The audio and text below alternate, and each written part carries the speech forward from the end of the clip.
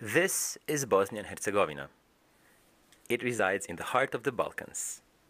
It is one country made of two entities hosting three major ethnicities, electing 5 presidents split into 8 general electoral units, overlapping 10 cantons managed by 14 governments, and then there's Brčko.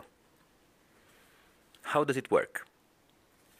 In general elections, all citizens elect the state presidency and the national parliament's House of Representatives. The state presidency is in charge of international relations and defense. It proposes the prime minister, directs international policy, and appoints ambassadors.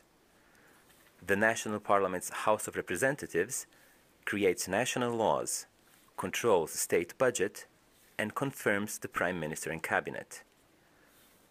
The national parliament's other half is the House of Peoples. It isn't elected directly and can overrule any national law. Bosnia and Herzegovina is composed of two entities, Republika Srpska and Federation of Bosnia and Herzegovina. Each entity has its own government, budget, and laws. If you are a resident of Republika Srpska, you vote for the president, 2 vice presidents, and the Republika Srpska parliament. The Republika Srpska president can propose laws, grant amnesty to convicted criminals, and dissolve the parliament. The Republika Srpska parliament creates laws, manages the budget, and elects governmental officials. It also appoints members to the House of Peoples.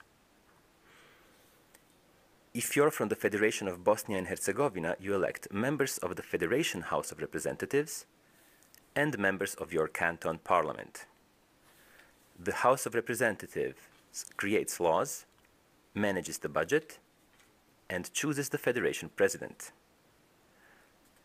The canton parliaments appoint the cantonal government, create cantonal laws, and choose delegates for the federation parliament's upper house, which in turn appoints members to the House of Peoples. If you reside in Brčko, you choose the entity you want to vote in.